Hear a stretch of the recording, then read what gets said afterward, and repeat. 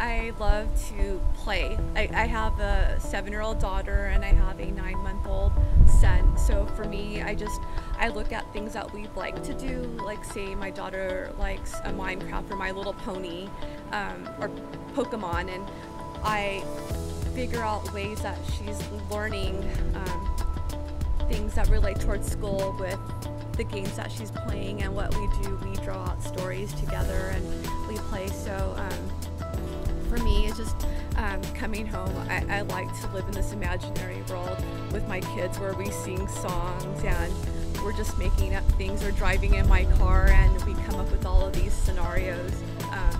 So just thinking about my kids here at USC too, we get to play a lot.